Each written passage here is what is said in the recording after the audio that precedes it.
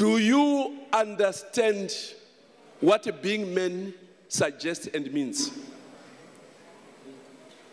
When you see poverty in my family, I'm accountable for it.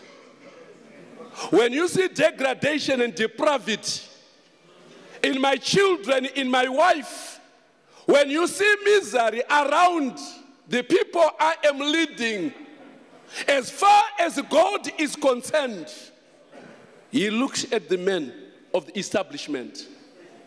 This planet is at the mercy of men.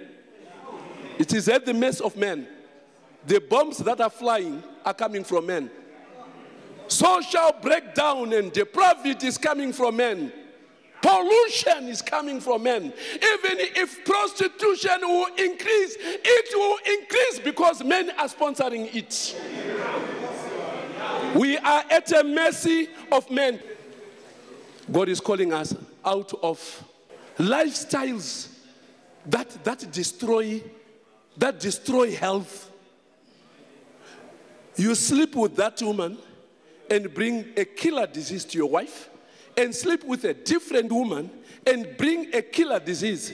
Everything is deposited into this faithful woman. Faithful.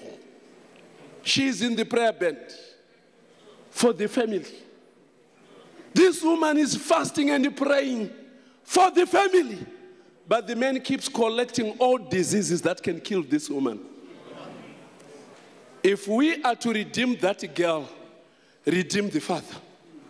If you are to redeem that woman, redeem the husband.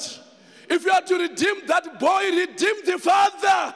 Let the father get out of traditions that make war against God.